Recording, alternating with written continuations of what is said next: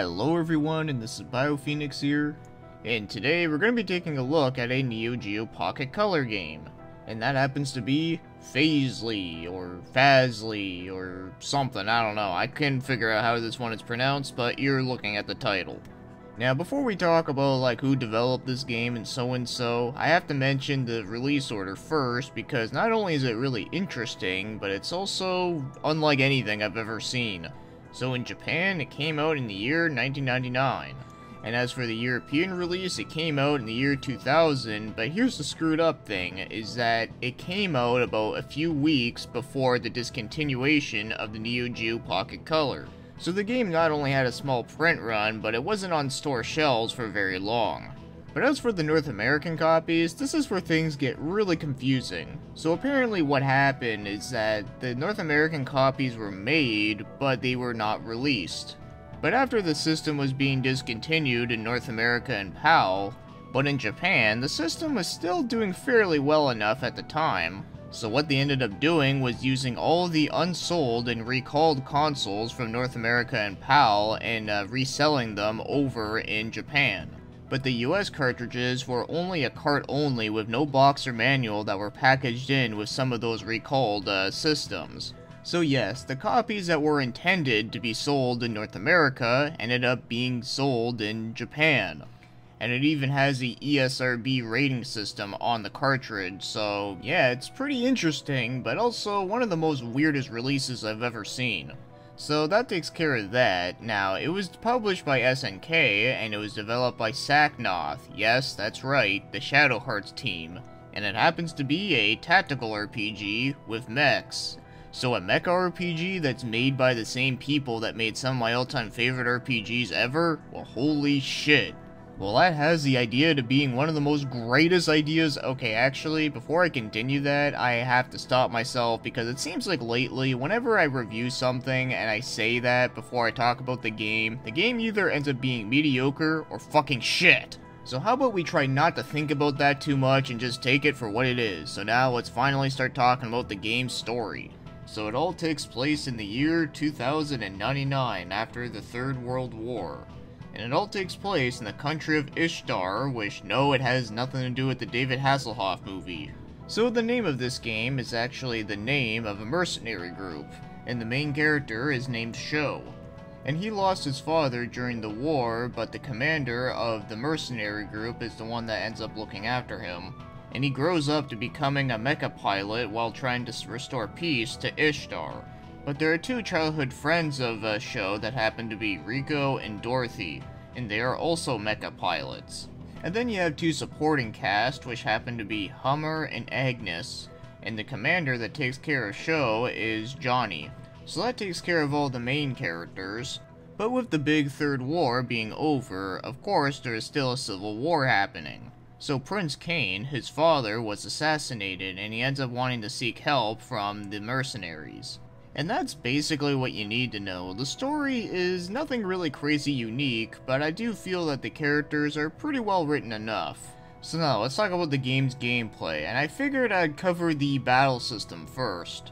So it's a tactical RPG that is grid-based, but it doesn't play like a typical one like you would expect.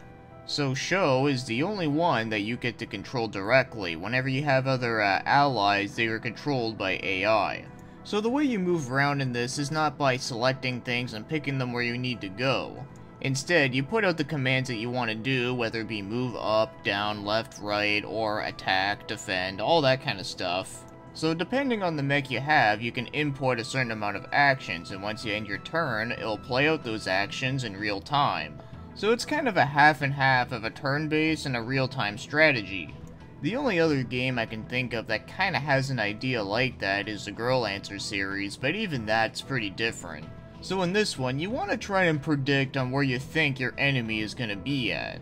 So the battles are very different in how they work, and they do take a little bit of time to get used to, at least when you go into this blindly, but you do get used to it fairly quickly. But then whenever a battle is over, you can see a cutscene, and then it takes you to the main base, which is called Orchid. So you have a couple different options. You can go to the shop where you can buy and sell different equipment, items, ammo, and all that stuff. And then there's Dock, which allows you to customize your mech. And let's go over that. So you get to customize your mech, where you get to change the color of it, or change the one that you want to use. And you can change the equipment, whether it be the actual weapons that you hold in each hand, or the ones that are mounted onto your shoulders. And there are two other ones that are very important, and that being a backpack and a CPU. So the backpack allows you to take items with you into battle, whether it be healing items or ammunition that belong to the weapons that you equipped. And I have to mention this, but you always have to restock your backpack with ammunition after a battle.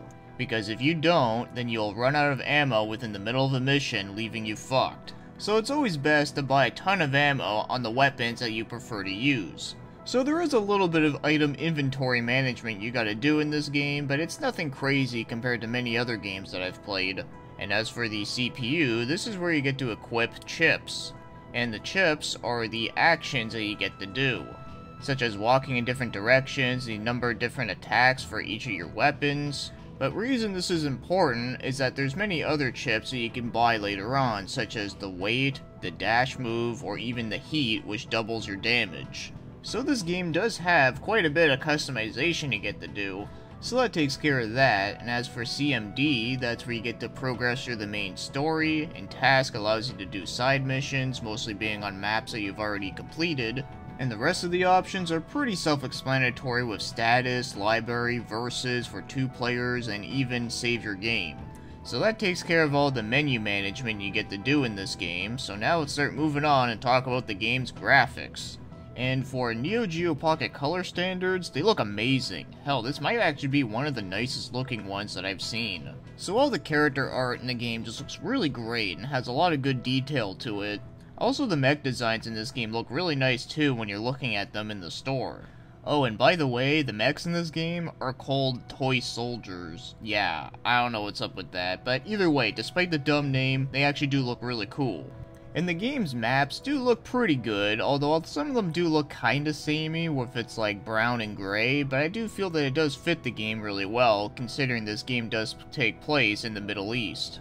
But other than that one minor thing, this game just looks really great and really impressive for the time. So now, as for the game's music, the music is pretty good, nothing too crazy memorable, but I do think it is pretty good for what the game is, it fits the game. Also, one weird thing that this game has that is kind of impressive for Neo Geo Pocket Color is that the intro song actually has lyrics in it. I'll show you a sample of it.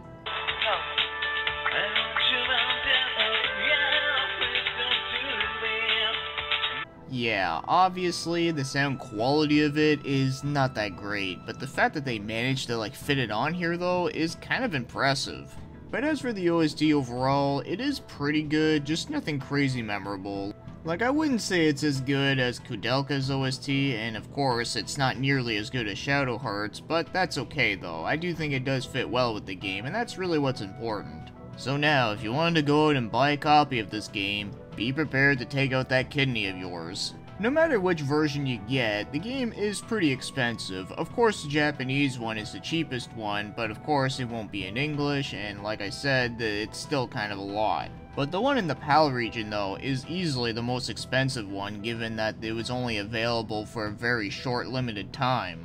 I did manage to find one copy of the PAL version, and that happened to go for $315. And I only found one US English version that was going for $140. So if you do want to get this one just for playing it, you might as well just get the emulator at that point. Because as much as I do love the company Saknoff and the work that they've done on their RPGs, unfortunately, it's not worth it for that. So now, as for my overall thoughts on this game, is that this game is actually pretty good. And personally, I have to say, I actually did like this game better than Kudelka, at least in terms of gameplay. Because the story in this game is pretty good, but nothing too crazy. Like, it's very typical, but I found that it's more about the writing and the characters and some little moments later on in the game that did make up for it. And the game's combat might seem a little slow at first, but once you get used to it though, you can actually go through battles fairly quickly if you're good enough. Like, for tactical RPGs, I personally prefer them to be like the grid-based, where you get to select a character and move them wherever you want with an arrow. But for here, it may seem a little strange and a little slower paced, but for some reason though, I still actually really liked it. In fact, I'd say this is actually a pretty good beginner-friendly tactical RPG once you get used to the way how it works. And this game is not too challenging either, except for the last few missions. Some of those ones are kind of a pain in the ass, but that's expected though. So if you haven't played many tactical RPGs before and you're not like particularly great at them, I'd say this one is at least worth a try. I'll say this game is much easier and a lot shorter, and I mean a lot shorter, than Front Mission 3, which is, by the way, also a great mecha RPG in a tactical style. And in case you're wondering how short this game is, there's only 13 main missions. Depending how you play the game, you can pretty much beat this game in like 10 hours if you could. Which is another reason why I'd say that it's more beginner friendly, for that I can understand that a lot of tactical RPGs can be overwhelming for how long they can feel.